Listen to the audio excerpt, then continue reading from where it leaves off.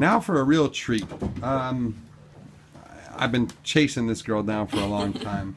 Jessica Watson, the youngest girl to ever, the youngest person to ever sail around the world nonstop, I think. Yeah. Before they ended the record, right? Unofficially, yes. Unofficial. You know what? Screw the World Speed Sailing Record Council. We will always keep the record. Yeah. I think it's amazing. At 16 years old, 16, yeah. and turning 17, you sailed around the world alone, unassisted, regardless of the other people that tried and failed. You did something really, really special that 99% of the sailors in the world could never have pulled off, regardless of their age. I think it's more whether they actually wanted to enough, and there's not many people who've got like screws missing loose in their head who would actually want to do a voyage like that. If they wanted to, they could. It's more a matter of having that crazy streak to want to do something like that. But so what is it about your upbringing that made you want to do that? It's such an odd thing for anyone to kind of want to do. Look, I mean, I was lucky. We lived around the water. My parents are not massive sailors. It was certainly not them. It was not their idea in any shape or form. You know, they would much rather I played an instrument or something along those lines. But I think the thing that they did give me was this very amazing belief that I could do anything I set my mind to. And I think Mum kind of shot herself in the foot a little bit there because, you know, you can do anything you want and, you know, you can do incredible things is all very well until I come and say I want to sail around the world. And then I think she goes, oh, you've taken that a little bit too far. But did you at least learn how to play the cello while you're going around the world or something? No, I decided not to try and do the whole musical instrument while I was at sea thing. Now you came home to huge fanfare. Obviously you had a book deal, you've written a book.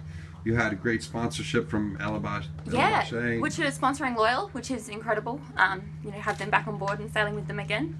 Yeah, big supporters of sailing. So what goes on from there? I mean, is this something you parlay into a career? Obviously, you're racing on the Loyal, which is pretty badass. I couldn't get a spot on here.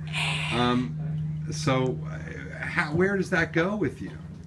Look, it's interesting because I had, you know, such a busy few years, and for years there before I sailed around the world, it was just all about that voyage, just living and breathing it. And we did the Hobart with the youth team, and that was another incredibly busy year.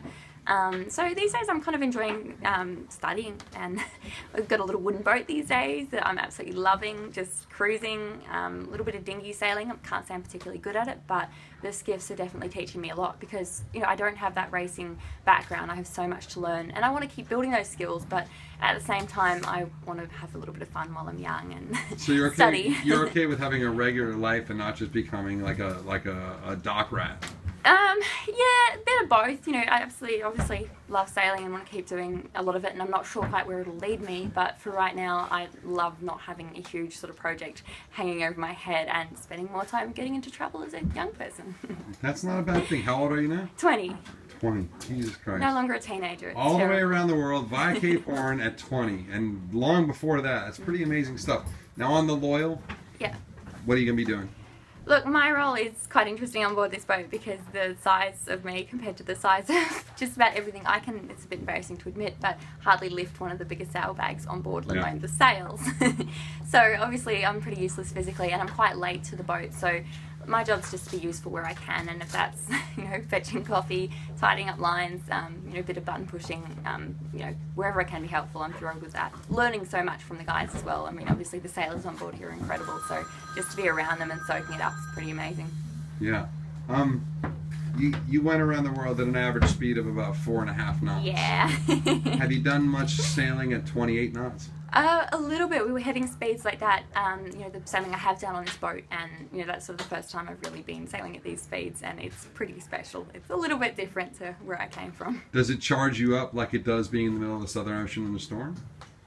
It is different. I'm not an adrenaline junkie, believe it or not. No, really? So the speed's an interesting thing for me. It's not the first thing that gets me you know, excited about sailing a boat like this, but it's certainly incredible. I didn't realise how much of a rush it was, I suppose, until you're doing it. And I'm looking forward to some pretty good rides during the race.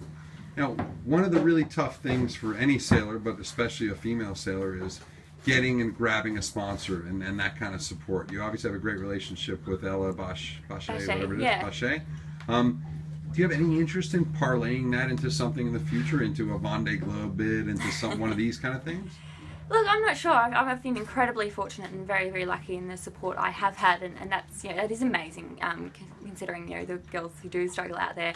But I'm not sure. As I said, for right now, there are things I want to do in the future, certainly, but I just want to have a bit of fun, keep building my sailing skills, and see where it takes me. I'm not in any rush to jump into something just now. All right, well, Sailor Chick of the Year, 20-year-old superstar, beautiful girl, and obviously super, super accomplished. Check her out at jessicawatson.com.au. Thank you so much, darling. Thank you very much. A pleasure to meet you. Thanks.